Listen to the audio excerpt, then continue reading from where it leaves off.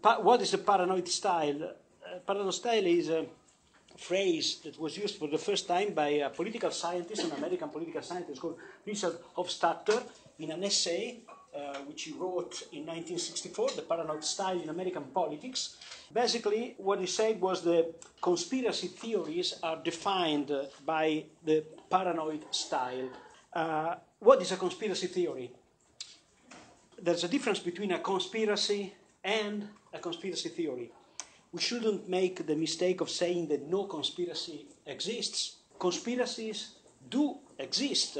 They simply consist of a group of people agreeing in secret to take deliberate action against a third party, against someone else, against the interests of someone else.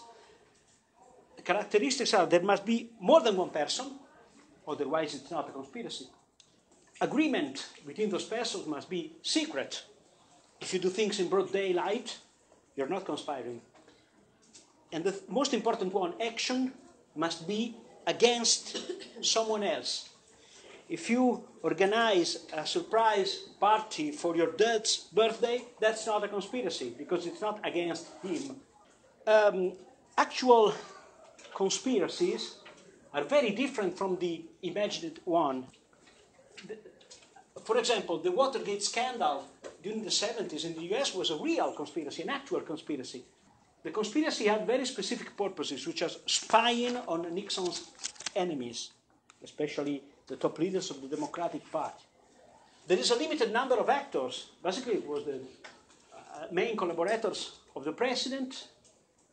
In fact, the famous investigation by Bob Woodward and Carl Bernstein on the Watergate scandal was called All the President's Men, because the milieu, the clique, was the president's men, a limited number of actors. Plans are shakily, imperfectly carried out. The burglars at the Watergate Hotel were caught in the act. And even in case of ramifications, because an actual conspiracy may be complicated, but not that complicated, because the story remains very easy to sum up. There were some top collaborators of the president, Nixon, who had the mission of spying on the president's enemies. Okay, it's very simple.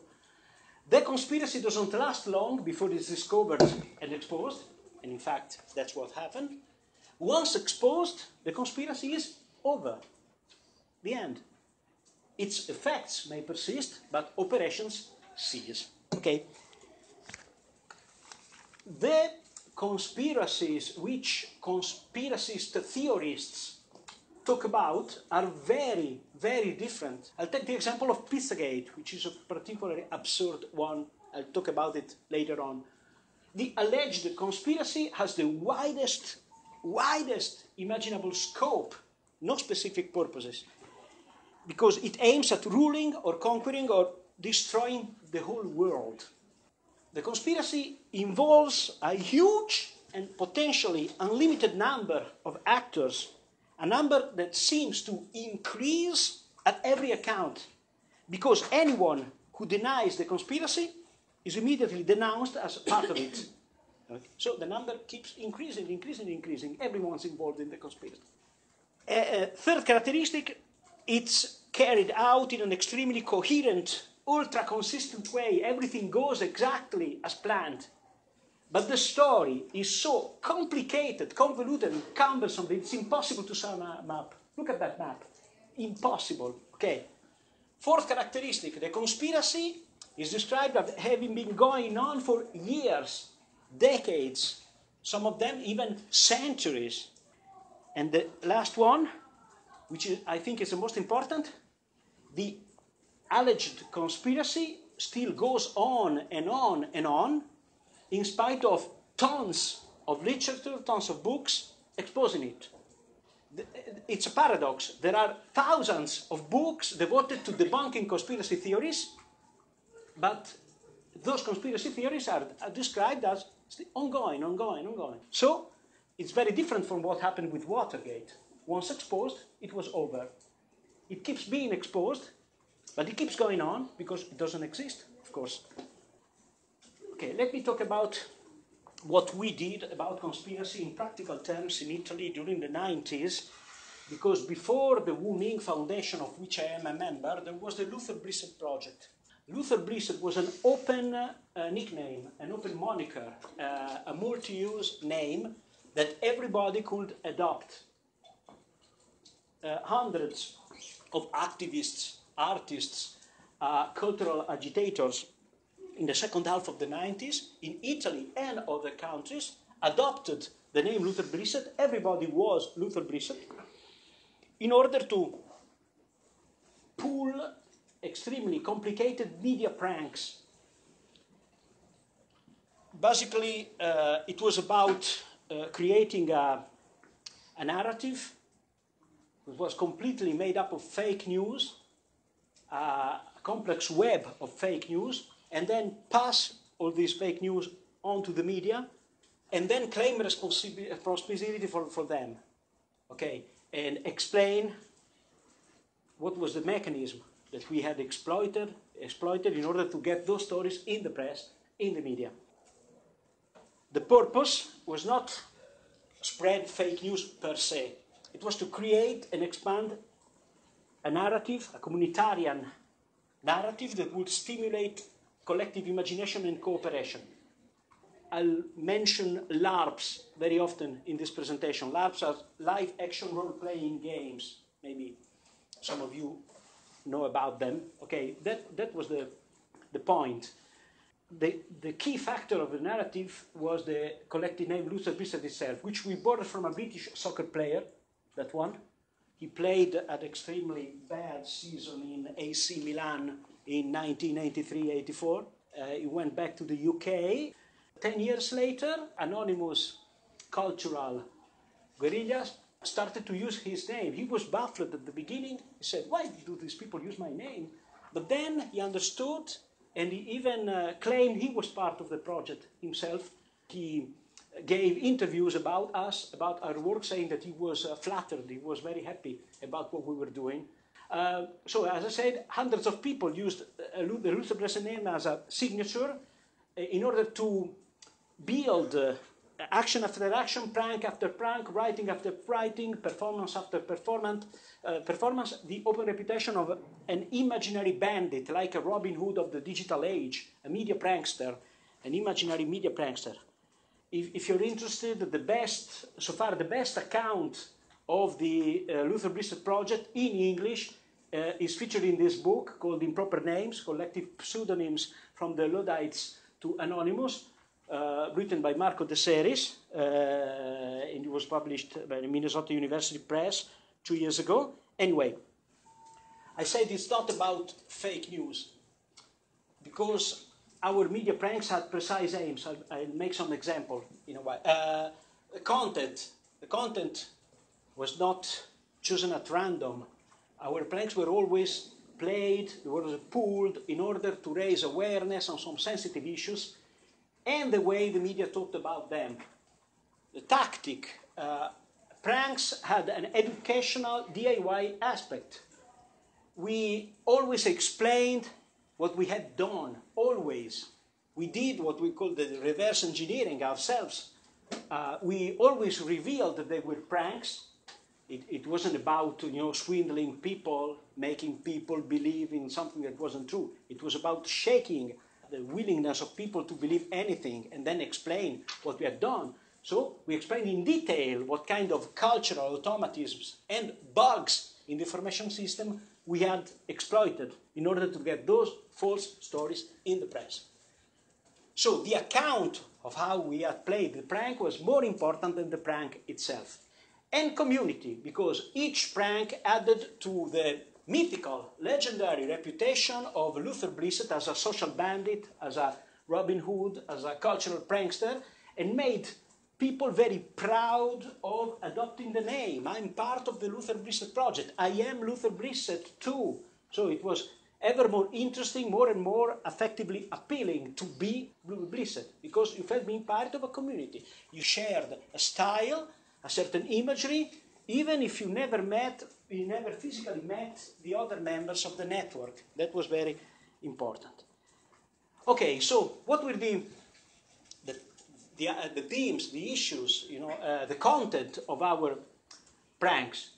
For example, what we did from 1996 to 1998 was pulling elaborate media pranks to demonstrate how dangerous the great pedophilia, satanic abuse scare that took Italy and Europe by the mid-90s, how dangerous it was. Because there were people who were accused of horrible crimes and they were innocent because there was hysteria in the air. Pranks were parts of inquiries, counter-investigations, solidarity campaigns to show that some people accused of satanic ritual abuse were innocent. That guy is called Marco Dimitri. He spent a year and a half in solitary confinement in Bologna prison with heinous accusations, with no charges, and then he was completely acquitted, also thanks to our solidarity campaign and our pranks. The most complex prank that we played was played by dozens and dozens of people in central Italy, in the backwoods around Viterbo, which is a town north of Rome. The prank was very complex. It lasted a whole year, involving Satanism, black masses, Christian anti-Satanist vigilantes, and so on. It was all made up. None of these people really existed. There were neither Satanists nor vigilantes. There were only fake pictures, strategically spread rumors, and crazy press releases. But the local and national media bought everything. They believed in everything with no fact-checking at all. Dozens of articles, headlines, moral panic, and then mass paranoia. There were Satanists everywhere. We even managed to get footage of a rather clumsy satanic ritual abuse in the national TV news. It was all false, okay? And then we claimed the responsibility for the whole thing and produced a huge mass of evidence explaining that we were responsible for that nothing was real. And it caused quite a sensation because it took place at the same time of that huge grassroots counter-inquiry on cases of forced child abuse allegation I was talking about. No? So there was this big prank going on, this media prank going on, and this big counter-investigation going on at the same time, and they complemented each other. We also brought a book about all this. A magistrate whom we targeted in the book filed a lawsuit, and as a consequence the book was impounded and disappeared from bookshops, but not from the web. It's still there. Okay. So, secret tunnels, dungeons, ubiquitous child sex rings, satanic ritual abuse, that kind of stuff. All these conspiracy theories are not new. They are part of the Western cultural imagery and imaginations since the Middle Ages at least. Their key elements can be traced back to ancient anti-Semitic myths. For example, the most famous one known as the blood libel, which was about Jews kidnapping and killing the children of Christians in order to use their blood for cooking pastry that was to be eaten during Easter and Passover. That was an old hate legend that kept circulating in Europe for centuries and periodically resurfaced. And these conspiracy theories about pedophilia and child abuse, not real pedophilia, not real child abuse, but satanic, keep in mind the difference between actual conspiracies and conspiracism. Okay, so there really is child abuse, of course it really exists, and there's pedophilia really exists, but these kind of conspiracy theories about satanic child abuse and hidden dungeons with child sex rings and all that kind of stuff is a completely different thing.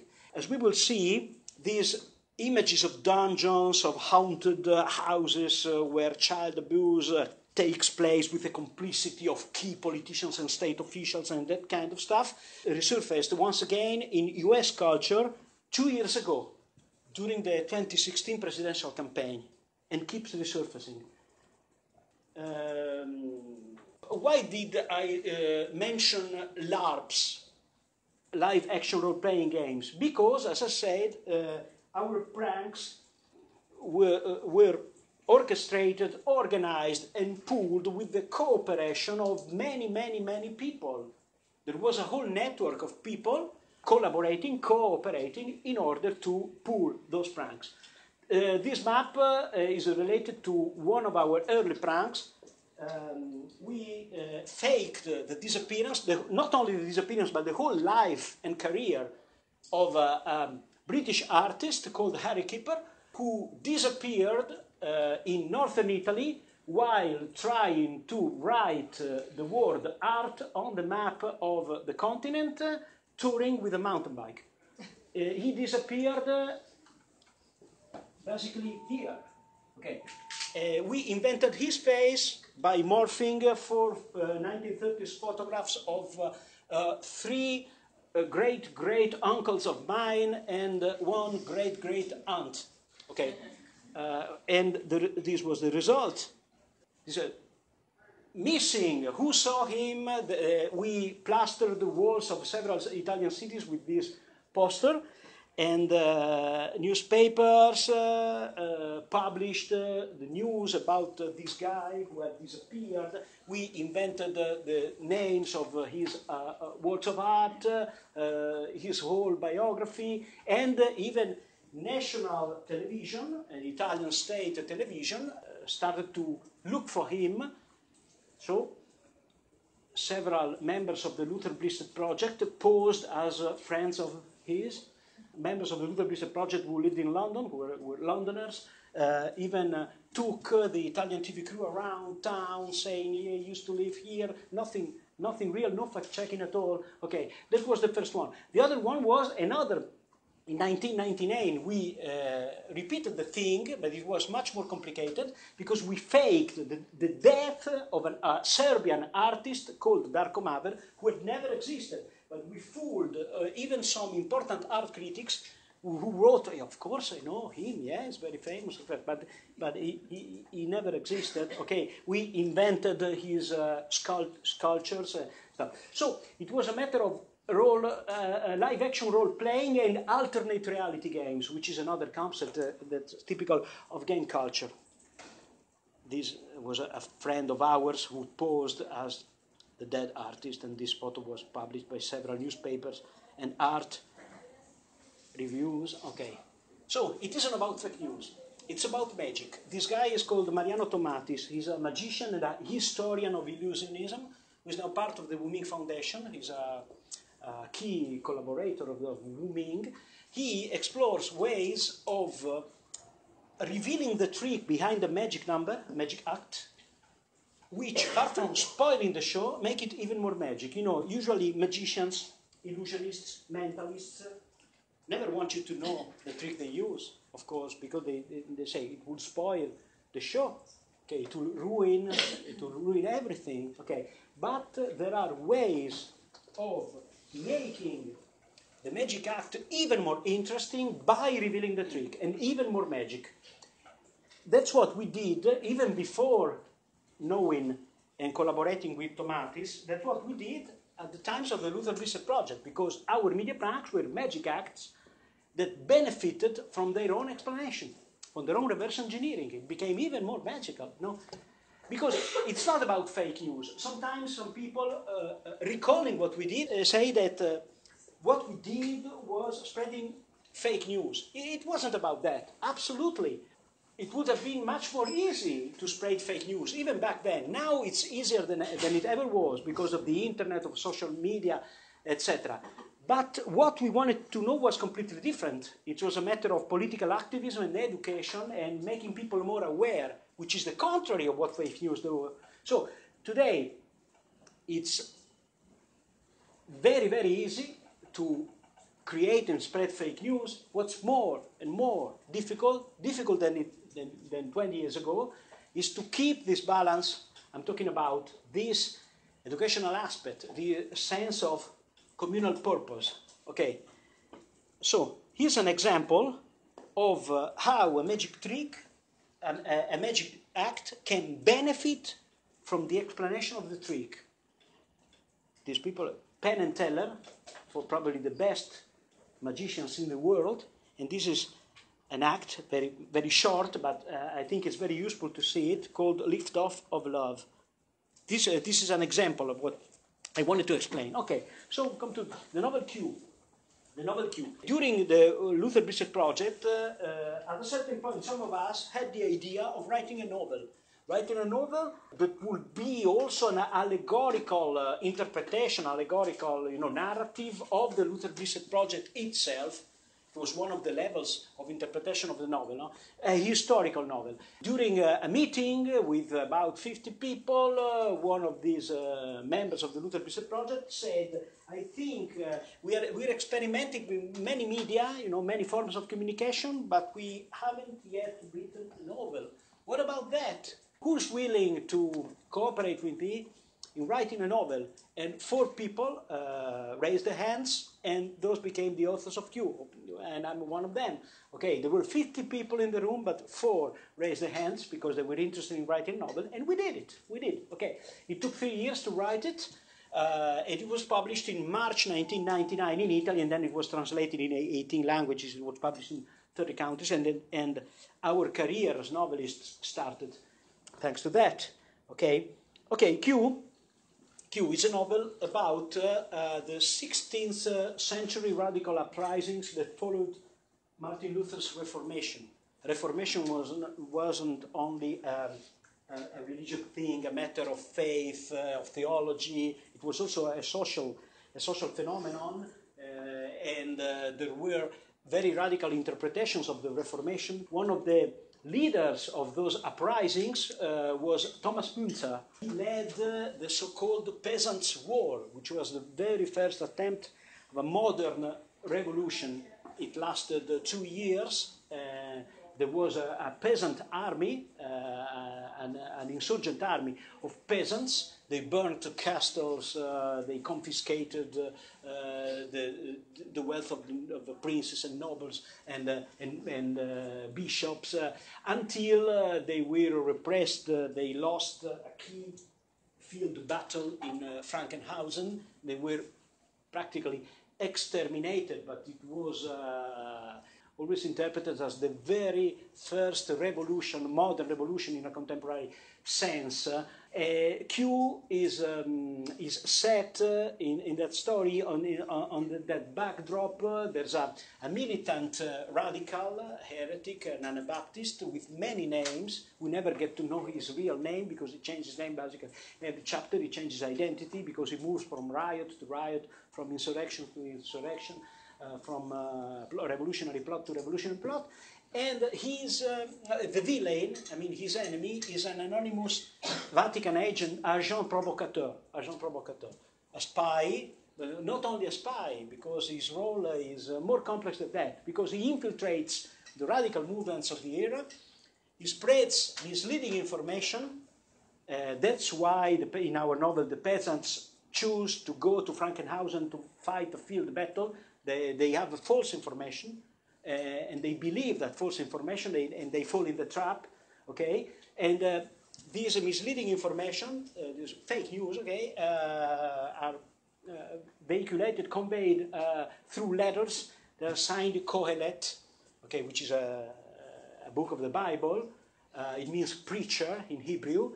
And also, this guy constantly reports, he sends accounts of his own activity to his boss, who is Cardinal Giampietro Carafa in Rome. He became Pope Paul IV a few years later, and his dispatches are signed simply Q. When Q was published in Italy for the first time, almost 20 years ago, there was a rumor that briefly circulated that the mastermind behind the Luther Blissett collective moniker was none other than Umberto Eco. Because our book talked about heretics, and the name of the rose talked about heretics, they immediately, okay, heretics, it must be Umberto Eco. But the two novels are completely different from each other in all aspects. Anyway, the rumor circulated, then it was debunked. But this kind of faux parallel stuck it resurfaces periodically. People say, weren't you influenced by Umberto Eco? Wasn't Umberto Eco involved in that thing? No, absolutely not. Anyway, why did I mention Eco? Because his ghost is haunting the debate. His figure is very important. Anyway, okay, this is just important. It is important to know that Q was a bestseller in Italy, and it was published in several countries. On this side of the Atlantic, it isn't very well known. It's much more famous as a novel in Europe. It got some kind of influence, okay, and we'll see that. Okay, after Q, we became Wu Ming. The four authors of Q became the Wu Ming collective, and then something happened. We're addicted to creating networks. We're completely addicted to that. We can't help but doing it.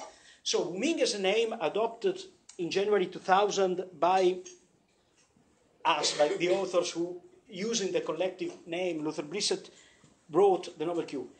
After the end of the Luther Blissett project and the global impact of Q, we decided to keep experimenting with the novel form and with historical fiction. So in the following years, we wrote many more books, 54, Manituana, Altai, The Army of Sleepwalkers, and in this day we just finished a new novel titled Protocult. You see the hammer and sickle there. It's a spaceship with the shape of a hammer and sickle because it's a science fiction novel. We also wrote non-fiction, a very hybrid kind, heavily researched, fact-filled stuff, which one might simplistically describe as creative non-fiction. We call them unidentified narrative objects, UNOs.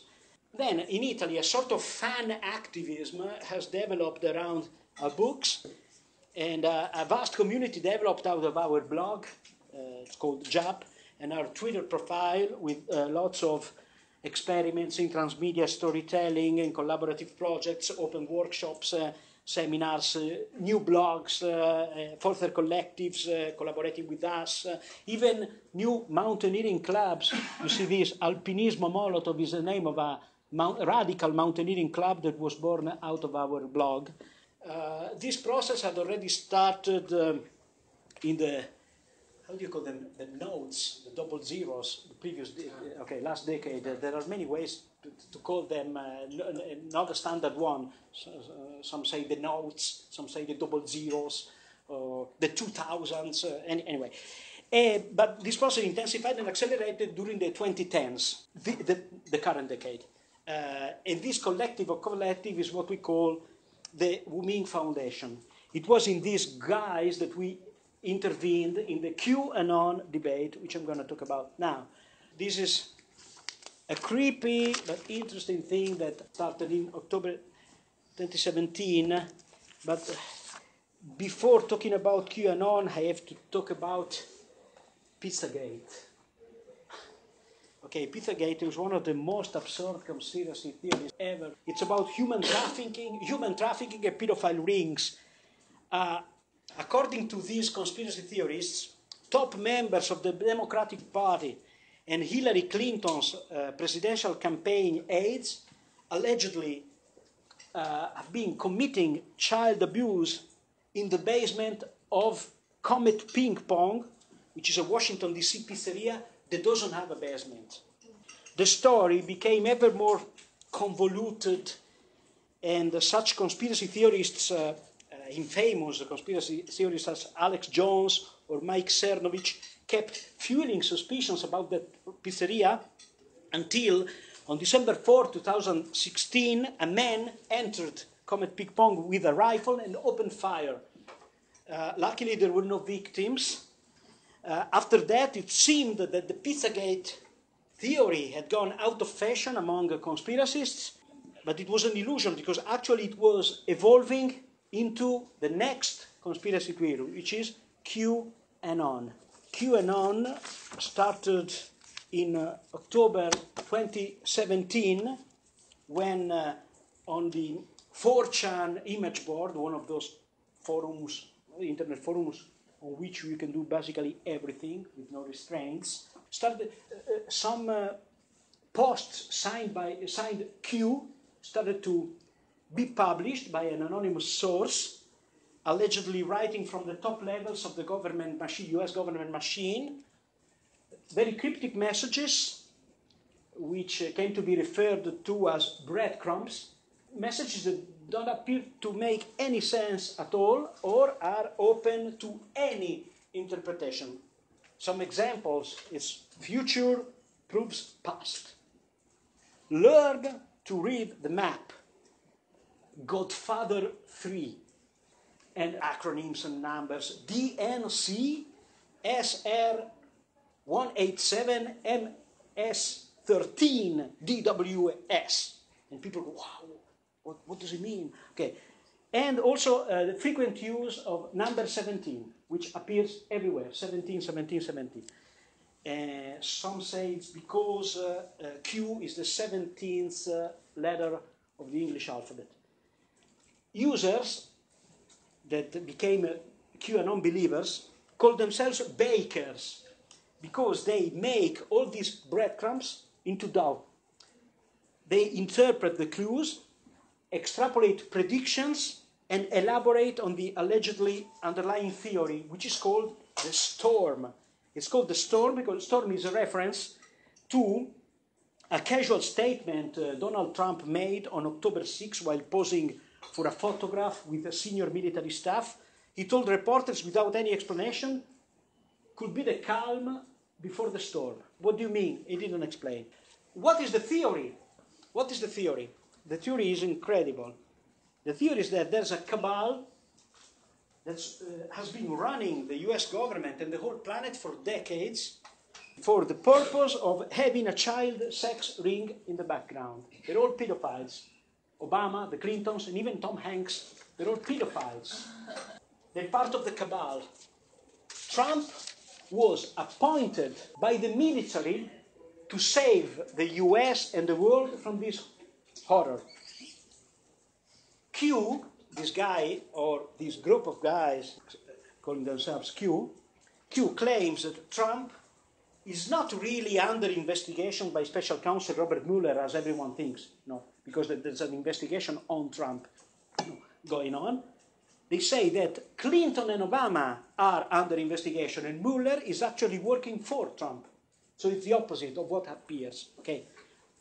They say that the Justice Department, the US Justice Department, has filed at least 25,000 sealed secret indictments against Democratic leaders, Hollywood celebrities, these conspiracy theories are obsessed with Hollywood celebrities, and wealthy elites.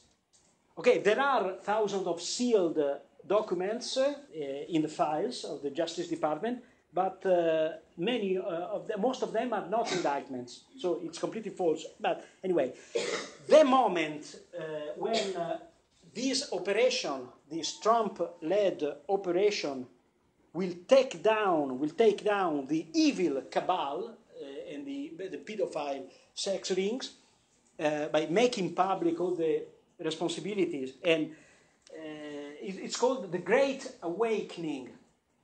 Okay. Following that, Obama, the Clintons, Tom Hanks, and many other key figures and public figures will be sent to the Guantanamo Bay special prison.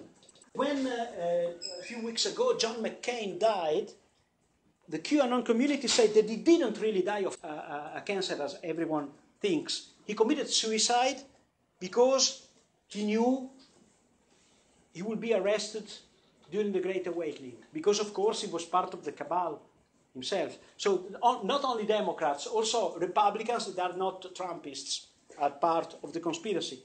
Q's mission is to prepare the public for the great day. And there was a crescendo, as we say, no? In the first half of 2018, the QAnon community moved from 4chan and 8chan, okay, kind of image boards and sites where you can do everything you want without no moderation. They moved from there to Reddit, YouTube, and Twitter. They colonized vast areas of those social media to the extent that in April 2018, the QAnon app called Q Drops was launched, and made the top seller list in Apple's App Store and Google's Play Store. It was downloaded and installed by millions of people. In the meantime, a lot of merchandise was being produced, QAnon t-shirts, QAnon coffee mugs, QAnon hats, and so on. QAnon became very popular among right-wing boomers, people over 40. Some celebrities publicly endorsed the conspiracy theory. The most famous one was the actress Roseanne Barr. Okay, she tweeted about QAnon, saying that she believes it, that Donald Trump is a hero, is fighting against pedophiles. On April 7th, 2018, there was a QAnon march in Washington, D.C., attended by less than 200 people, probably even less, but it was the first appearance of QAnon in the real world, which means outside internet forums. At a certain point, we heard about QAnon, and of course there are many parallels between our novel, the plot of our novel, and our activities as Luther Blissett, because you see the issues are the same: satanic ritual abuse, pedophilia. Okay, so we started to use Twitter in order to seed some doubts about the origins of the conspiracy theory. Isn't it a prank inspired by the Luther Blissett project and our novel Q? Okay, maybe it started as a prank from people who used 4chan in order to troll the alt-right, that kind of milieu, because there are many striking parallels between our work, our novel, and this conspiracy theory. So we started to use Twitter. And we found ourselves in a storm, yeah, in a substorm, because many journalists from several countries, from the US, from France, from Germany, started to call us, to get in touch with us, asking for interviews about QAnon. Is QAnon a LARP? An alternate reality games, a live action role playing? Yeah, in a way. A conspiracy theory, a simple conspiracy theory, it's merely a conspiracy theory. It's, as Morgan Liddell wrote, it's more an environment that welcomes conspiratorial thinking. It became much more than a single conspiracy theory. It's a participatory conspiracy theory. As Margaret Peacock is an expert in conspiracy, she wrote that. No, she gave an interview on Snopes saying participatory conspiracy theories lay out a scenario or situation, and then they ask their audience, what more can you find out about this? What more can you add?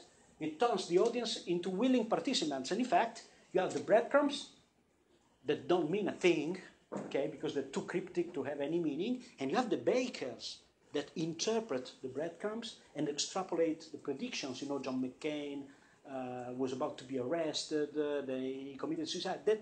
That's a participatory project in which many people take these mysterious references and turn them into part of a narrative. Is it ironic? That's a key question. Yes and no. Of course, some of the people who are in the QAnon community are being ironic, okay, because the alt-right culture, 4chan culture is a trolling culture. Many people don't actually believe what they write. They want to be provocative, they want to be offensive, but there are many other people who really believe what Q says and what the QAnon community says about this, the storm, the Great Awakening, this kind of stuff. So there's some people pulling a prank in a way, but some other are gullible people that really believe what Q says. But how can they believe that? Okay, how can they believe such bullshit? There's another way to put it. Because there's another strange element. Usually, conspiracy theories are opposition theories against those that are in power. In this case, Donald Trump is the president. He is in power. He took over and his fans, his supporters, are completely into conspiracy theory. They're in power. I mean, they won the election. Their guy is at the White House. This is strange, because usually conspiracy theories are carried out by the opposition. In this case, it's the government. I mean, people who voted for this guy managed to put this guy into the White House. But so why are they indulging in such incredible conspiracy theories? Because it's a case of cognitive dissonance.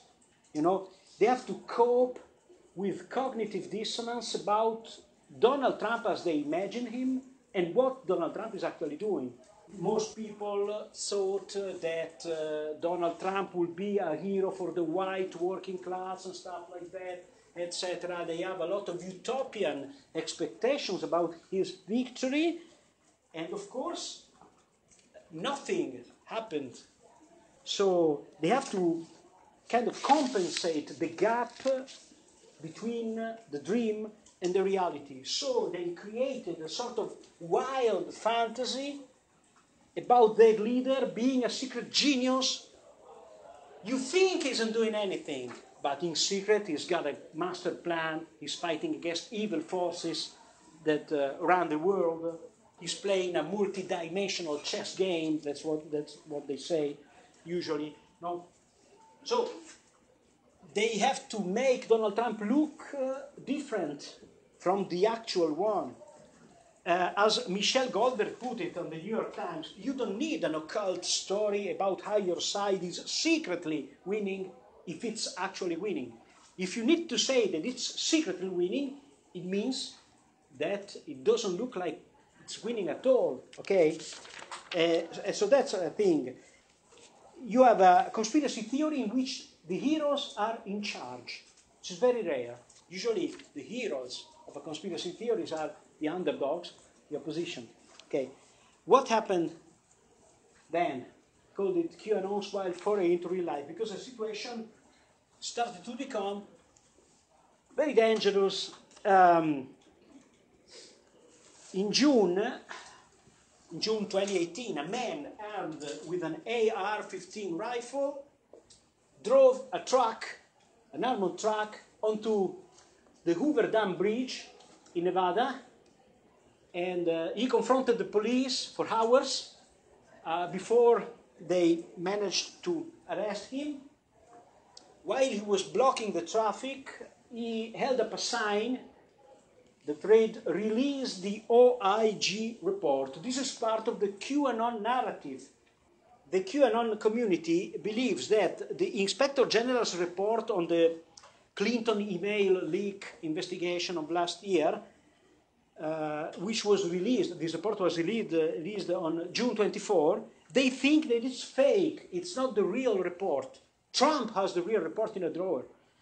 If Trump released the real Inspector General report, it would bring down his enemies, because the second report supposedly proves that the FBI, the Justice Department, and top Democratic leaders broke laws in an attempt to stop Trump from winning the presidency. So they think there's another OIG report, and this guy wanted Trump to release it. Another example of QAnon's wild foray in real life is this. QAnon-inspired militias of far-rightists started to look for child sex camps in Arizona. They spent last summer looking for clues on these alleged child sex camps along the Interstate 19 in Arizona. They tried to convince the Tucson police that an abandoned homeless camp showed clear signs of child slavery activity. Of course, the police inspected the place and found nothing significant. Another example is this. This is probably the most serious one. On August 10th, a man was arrested in Orange County, Southern California, for allegedly setting the devastating arson called the Holy Fire. This guy is a QAnon believer. He posted a lot of QAnon stuff on Twitter, and probably he set this fire in the context of his personal war against the child sex ring cabal, of which Q talks about. Okay. Then what happened next? It happened that on July 31st, a cheering crowd wearing QAnon t-shirts and showing QAnon signs stole the scene at a Trump rally in Tampa, Florida. That was QAnon's definitive coming out. It became big news nationwide, and in a matter of few days, worldwide. Okay, even the Italian media talked about that. On 8chan, Q commented, "Welcome to the mainstream. We knew this day would come." Then Trump started to play with QAnon references himself. He received this guy at the White House in the Oval Office a few weeks ago. This guy is one of QAnon's biggest promoters. He's a radio host and YouTuber. He's called Lionel LeBron, and he is posing for a photo with President Trump. And of course, Trump knows who this guy is. Okay, so he's playing with QAnon himself. He's the most irresponsible president of all times. Why did Q write, "Welcome to the mainstream, we knew this day would come"? Because the QAnon community was enthusiastic about mainstream media coverage of the Tampa event. Therefore, at last, we are in the mainstream media. They're talking about us. So, ineffective ways of covering conspiracy theories. There's a way of covering them which fuels them, okay? Gives them more power of fascination, okay? And it's a vicious circle. These are two quotes that I think are very, very important. No? So Whitney Phillips on The Guardian wrote, "Many journalistic responses to trollish media manipulation tactics have remained constant. What this coverage has always done is incentivize precisely the behaviors it purports to condemn. In the process, it ensures that the same tactics will be used in the future because the tactics are proven to work." Okay, it worked with Pizzagate and it worked with QAnon. And the other QAnon-related phenomena are vastly magnified by the media. Over the past few years, after all, we've learned a lot about how internet communities can manipulate public attention and the media to make themselves appear larger and more powerful than they are. It's a prank. It's prankish. I mean, it's trollish, at least, because there's conscious manipulation of the media on part of the QAnon community.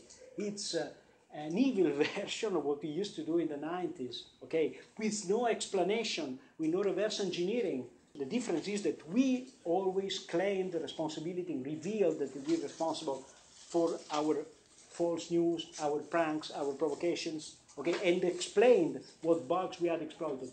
There's no explanation here. It keeps going on and on and on. Popping the balloon is counterproductive. Okay, in Italian we use this word guastafeste. It literally means party spoilers. Guastare means to spoil, and festa means party. Okay. In English there's the word killjoy. Okay, guastafeste means killjoy. The skeptics and debunkers and mainstream commenters who pop the balloons of conspiracy theories or pseudo-medicine or paranormal activities or kind of swindles end up playing the role of the killjoy, of the guastafeste. If you pop a conspiracy balloon in the name of the establishment, of the mainstream, relying on any sort of authority, be it a political authority or journalistic authority or academic authority, you end up strengthening the desire for alternative views, because conspiracy theories are allegedly against the power. If you debunk them from a position of power, you play exactly the game.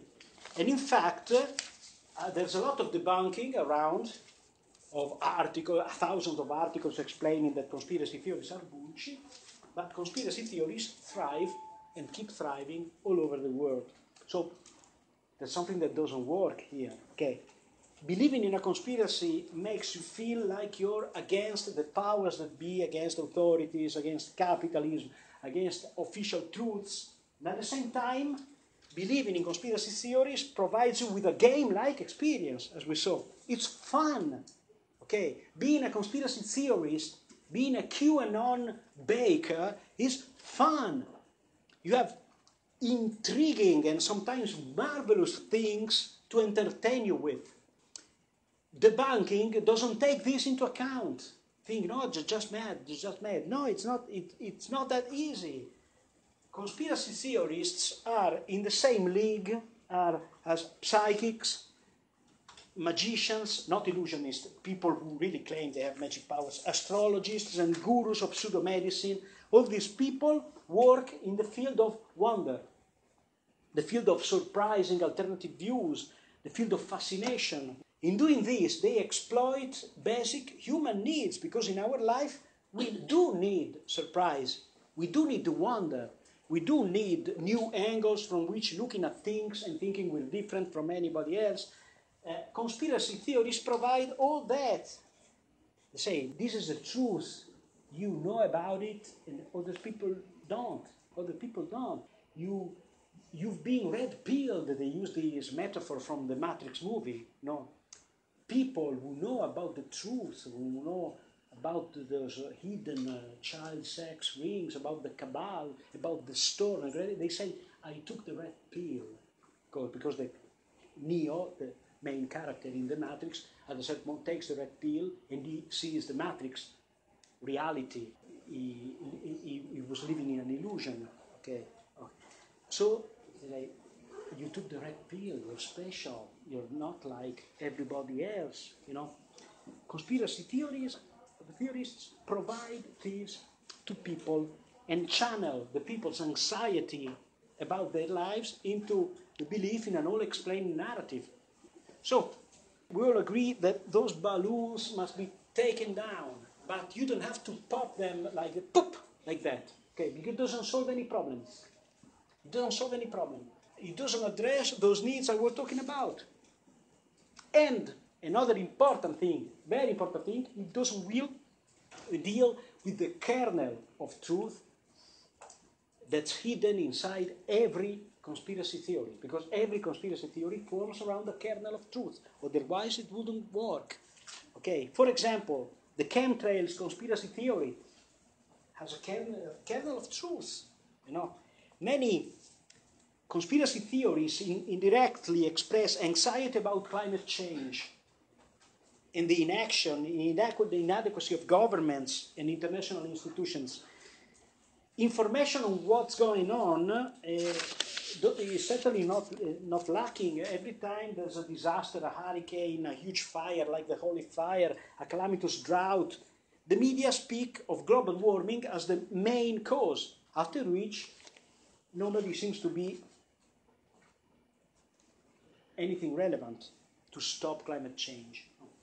This generates in all of us a sort of, yet another cognitive dissonance, because we think, how is it possible that the situation is so bad if those who are at the upper reaches of power, politicians, tycoons, those who would have the means, the money and the influence to deal with the problem, don't seem to worry about it at all. Cognitive dissonance, you have to cope with the gap between what the media say about climate change and the line of conduct, the fact that politicians aren't doing anything. Okay, so since the system cannot deny itself and must constantly divert the currents of culture in the direction of its homeostasis, its stabilization, the system cannot deny itself, so anxiety about climate change gives way to diversionary narratives like the chemtrails conspiracy theory. There's no conspiracy behind this process. Nobody decides that you don't have to talk about climate change, you have to talk about chemtrails. Nobody decides that, because these narratives generate themselves. It is largely a matter of cultural automatisms. So, in a later stage of their development, of the development of this theory, there are all sorts of charlatans, demagogues, and wannabe gurus will encourage, refine, and exploit these narratives. But at the beginning, they are a spontaneous product of the collective imagination. So, the delusions about the alleged composition of chemtrails and the global plot to poison us all, because that's what they say. They're poisoning us all. They deliberately poisoning us because those chemtrails are made of toxic poisons that are intentionally put into the atmosphere in order to make us more stupid or kill us or something like that. These are distorted interpretations of a real phenomenon. Even the symptom is correctly identified, because the exponential increase in air traffic, thanks to low-cost flights, has increased the pollution of the atmosphere, and it does have consequences on weather and climate. So it's real. The problem is the raving diversion from the kernel of truth, which prevents everybody from correctly posing this problem. So you have a lot of talk about the chemtrails and not about the real problem. Okay. Another example, it's all the conspiracy theories centered around this guy, George Soros. Okay, people are completely obsessed with this guy. They see him everywhere. This is also, in a way, related to climate change, because climate change is also one of the main causes of the new mass migrations from Africa, from the Middle East, from Asia, possibly in the near future from Southern Europe as well, because droughts and extreme heat make parts of the planet less and less habitable, of course. They tear away the social fabric, they provoke wars for living space, for water, and other necessary resources. So people move, they emigrate, okay. They leave Africa, they leave the Middle East. But how often do we hear about climate change in everyday talk on immigration? Very rarely. In Europe, almost never. In this case too, especially in Europe, a diversionary narrative, a conspiracy theory developed. It's the so-called substitution of nations. It's an alleged plan to have Europe and the West colonized by Muslims and blacks and other undesirables. And who is the puppeteer of this plan? Obviously, George Soros, that is the Jew, the ruthless evil man, the old elder of Zion who plots in the shadows. There are ancient prejudices reappearing here, and even in this case there is a kernel of truth, because Soros is indeed a tycoon who, with certain reckless financial speculations, has undermined national economies. He did a lot of damage to Italian economy in the early 90s, for example. But to see him everywhere is typical of the paranoid style. To say that he plans world migrations is absurd, of course, nobody can do that. And usually those who see Soros everywhere have nothing against other billionaires whose activities and incursions into politics have had much more impact, from the Koch brothers to Donald Trump himself. Last one, 9/11 truthers, stating that the US government staged 9/11 and blew up the Twin Towers is a manifestation of the paranoid style, of course. But there's a kernel of truth. Many serious historians doubt that the Gulf of Tonkin torpedo attack, which the US exploited in order to start the Vietnam War, ever took place. And it is also a fact that in 2003, General Colin Powell presented the UN Security Council with fabricated evidence on Saddam Hussein's alleged weapons of mass destruction.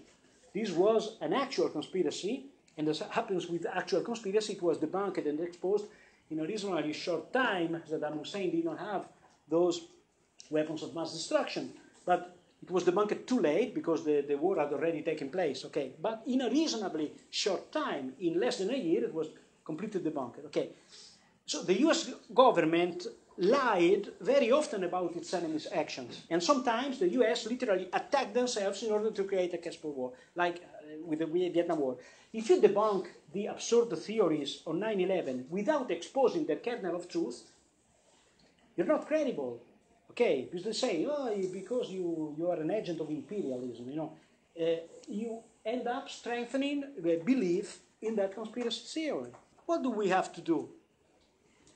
Parody? Okay, sometimes people say we have to strike conspiracies with satire, with parody, we show that they are so ridiculous. It doesn't work very well. Satire doesn't work well against conspiracism. Very often satire fits the same vicious circle as any other kind of coverage.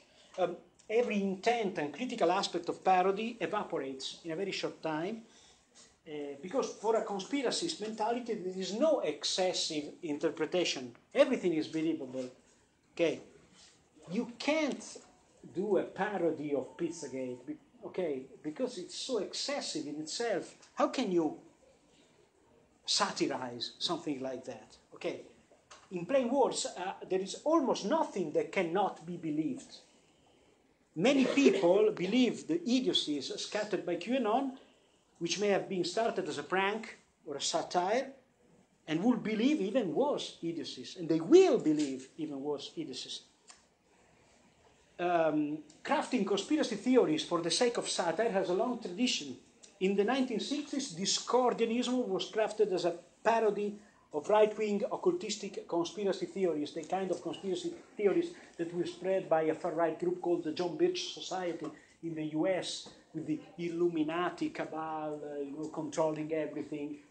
Discordianism was a fake conspiracy theory, a satirical one, okay? And in the 70s, Robert Anton Wilson and Robert Shee drew on Discordianism in order to write their Illuminatus trilogy, which was a satire of conspiracy theories. Umberto Eco did something very different with his book, Foucault's Pendulum, which is a masterpiece of the late 20th century literature, Italian literature. It was published in 1988.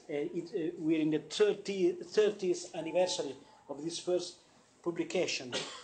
He explored the impossibility of an effectively critical parody of conspiracies.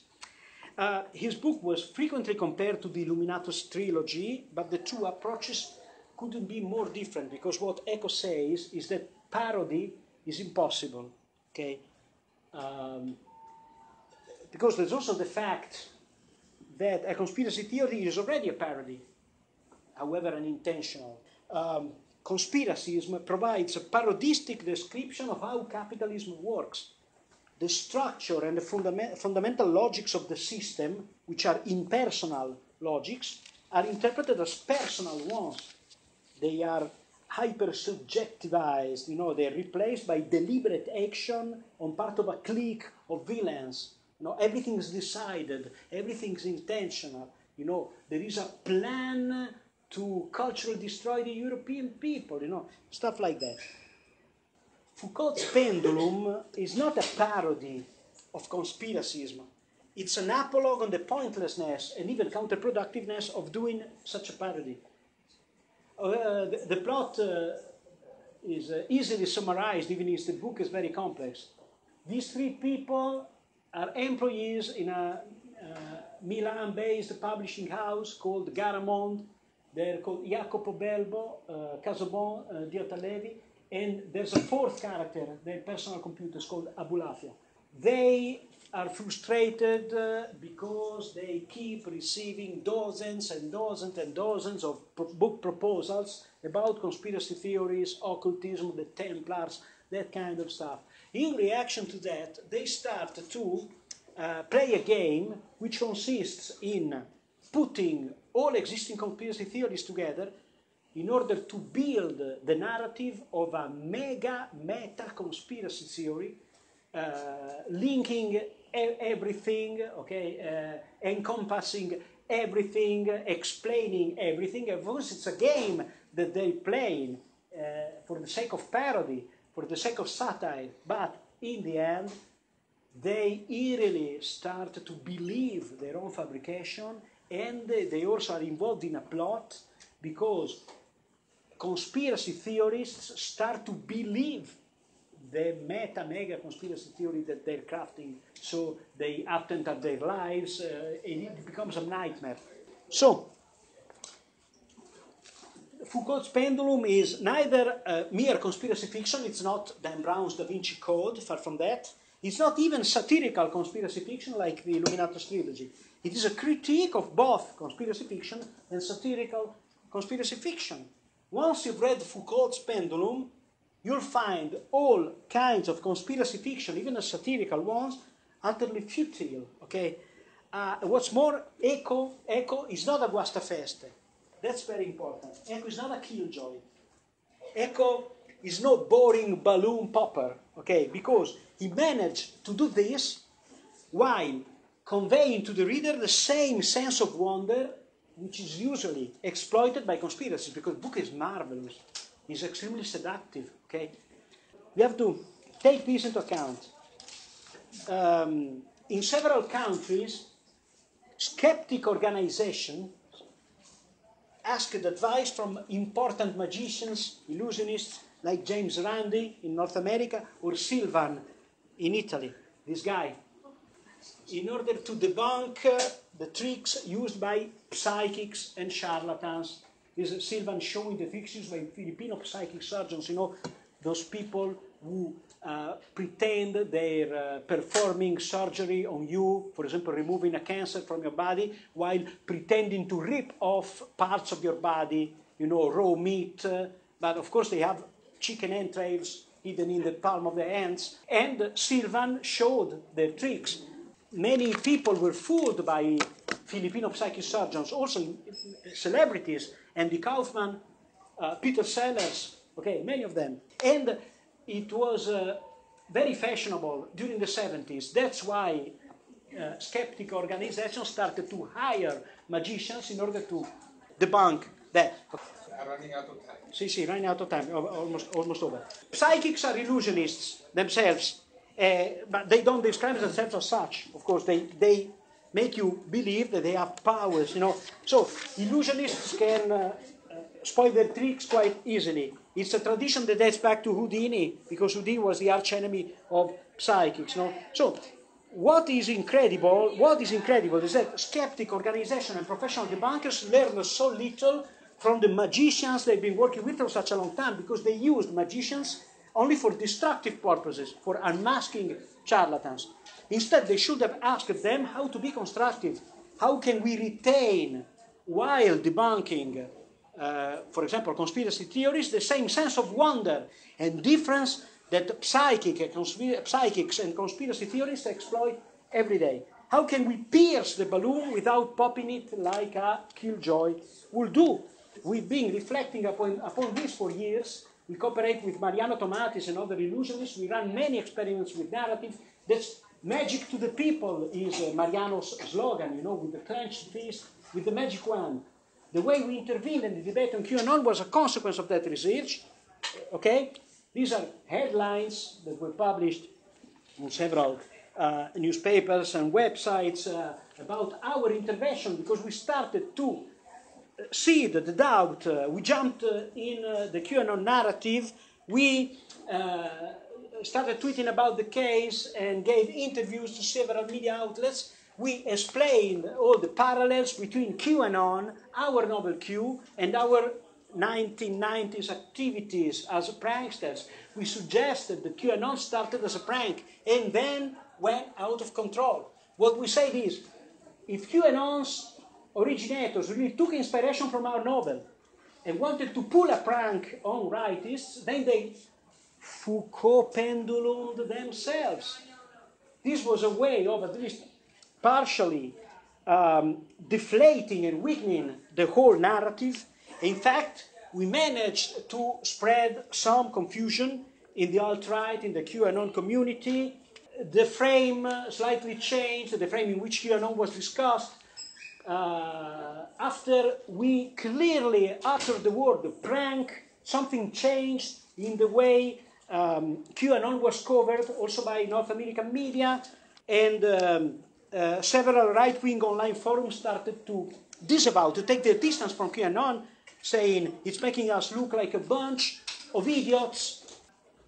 But we did all this by trying to retain the sense of wonder which conspiracy theorists exploit, because we did it by constantly referring to the original spirit of our 1990s pranks, telling about our old pranks, you know, explaining the difference between those pranks and these conspiracy theories. So we did it in a way that was fun.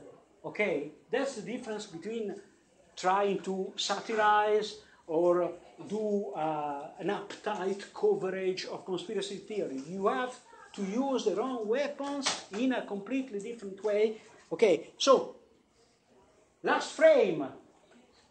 Moral panic on satanic ritual abuse seemed to fade out, but resurfaced years later in the guise of Pizzagate. Okay, which in turn seemed to fade out, but resurfaced, this time only months later, in the guise of QAnon. Now, QAnon itself seems to be fading out, okay, losing relevance, also thanks to the deplatforming of its propagandists, because Reddit banned the subreddit on QAnon and stuff like that.